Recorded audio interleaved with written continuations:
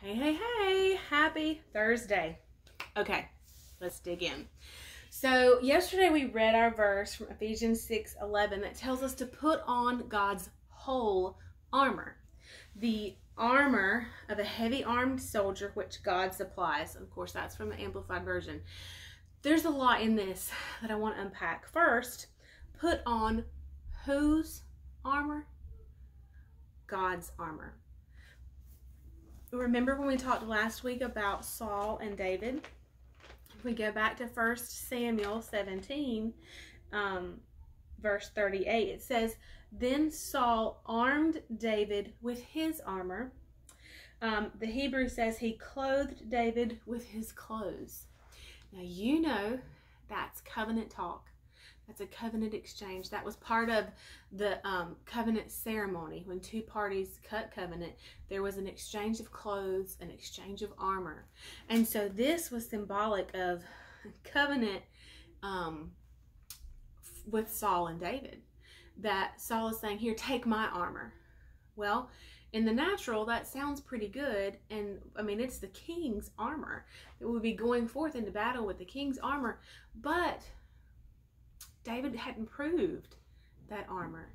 And so Paul is telling us here to put on God's armor. Be in covenant with God.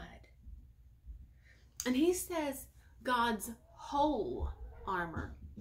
So if you are fully clad in God's armor, is there any room for anybody else's armor?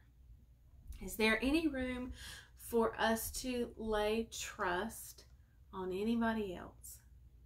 And see, I think that so many times we read quickly, or we read to check a box that we read it, or we know the scripture, or we know the story, when if we take just a piece of it at a time and allow the Lord to just open it up for us, that this put on God's whole armor is almost like don't have any other gods before me. Don't have any other gods besides me. I am it. I'm all you need.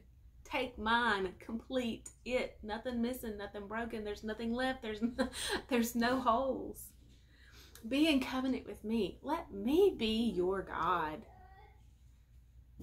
And instead of us taking maybe the breastplate of righteousness, but not the loinbelt of truth, or taking the helmet of salvation, but not the shoes of peace, getting our shoes from somewhere else, shoes of chaos and confusion.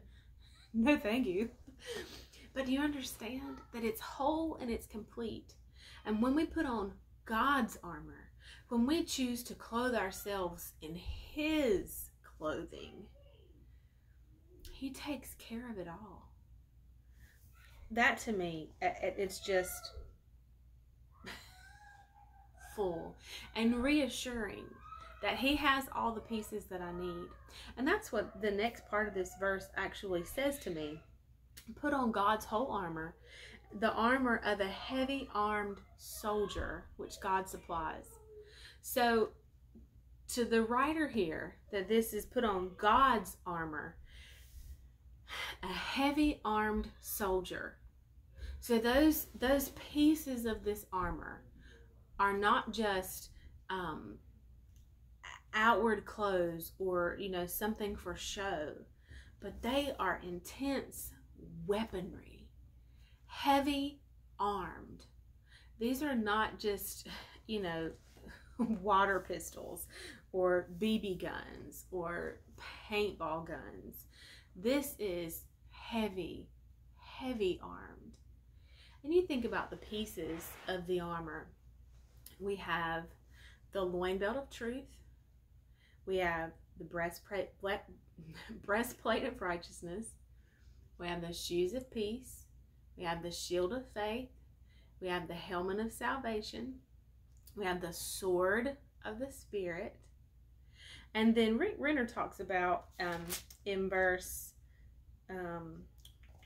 18 that praying being like a lance. So that would be 7 pieces of armor, and they are we are heavy armed when we go out in that. Just think on those things today. And I'll see you tomorrow. Bye, y'all.